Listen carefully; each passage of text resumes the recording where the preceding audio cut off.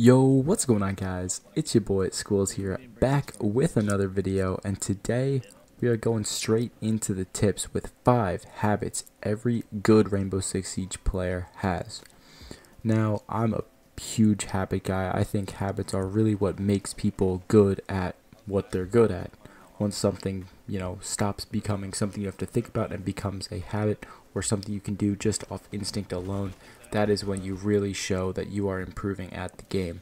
So by developing these habits and really focusing on making sure you do all of these in your games, they will start to become automatic, and that is when you will absolutely see your rank start to skyrocket. So take this journey with me. We're going to go over 5 habits every good Siege player has. Starting off with number 1, definitely one you've seen before, but definitely one you don't do.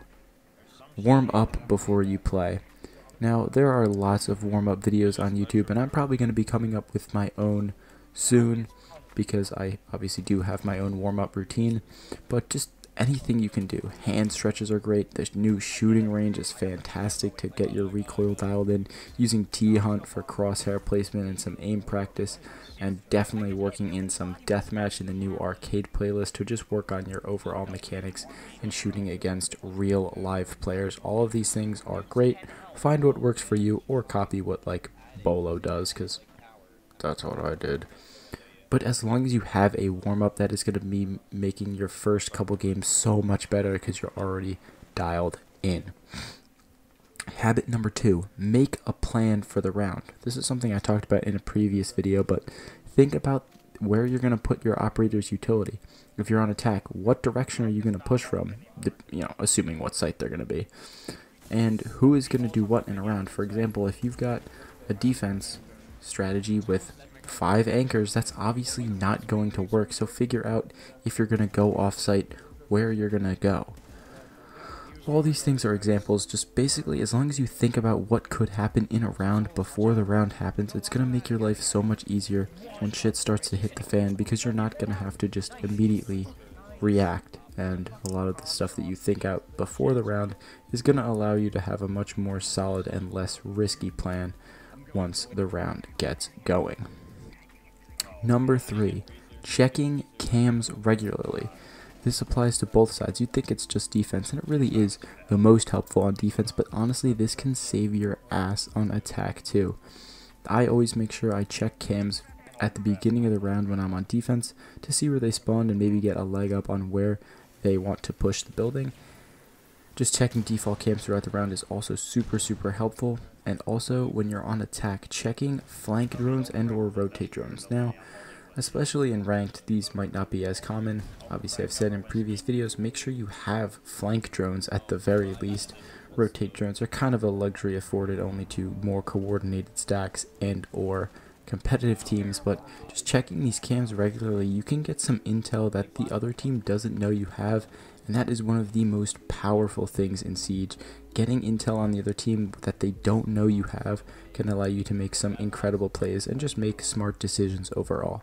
So definitely make sure you're taking advantage of all the intel that the game affords you and check your cams regularly. Number 4, along a similar vein of getting this incredibly crucial intel for your team, watching cams when you're dead. Nothing frustrates me more than throwing a camera that is super useful, whether I'm on defense and I'm throwing a Valkyrie camera, or I'm just aware of a default camera, or on attack especially, and I throw a camera specifically for a certain purpose to watch an important area of the map. And even when there's 2, 3, or even 4 people dead and there's no one on the cams, that is just an awful place to be in. So I know it's hard. I know you want to scroll on TikTok. I know you want to be entertained by watching your teammates play out the rest of the round, but if you are really dedicated to ranking up and improving at this game, then watching cams when you're dead is an absolute no-brainer, and you should start doing it more often. And number 5, and this is something I think almost everybody struggles with at least sometimes, and that is keeping a positive attitude. Now, this is many times more important when you're in solo queue, because really there is no one there to help you keep your mental intact. It's just you. And based on what I've seen in my comment section and just in the Siege community in general, there tends to be a lot of negative attitudes towards their team, especially in solo queue. And this is just super harmful. If you're not willing to, I don't know, keep a positive attitude, stop blaming your team or just calling your randoms bad, and it's gonna help. I mean, if you don't do that, it is gonna help you immensely, because then you get to focus on your own game. You get to keep that positive attitude that's gonna help you win rounds and make good plays, rather than distracting yourself with stuff that cannot possibly do you any good. So keeping a positive attitude will help you not only rank up and improve, it'll make you more fun to play with, which will allow you to find great people to team up with. And finally, it's going to make the game more enjoyable, and at the end of the day, that is what we all want. So again, take one or two of these things into your next ranked session and try to work on them. Think about them, make sure you're warming up, make sure you're planning ahead on the round, checking cams when you're alive and dead, and always keeping a positive attitude on your team. Focus on one or two of those things and try to make it into a habit. And once you do that, you will start to see yourself improve incredibly fast. So thank you guys for watching this video. I love all the support that you guys have been showing me on all of my videos, but especially these tip videos. I'm going to keep giving you guys what you want. So yeah, I will see you all in the next video. Peace.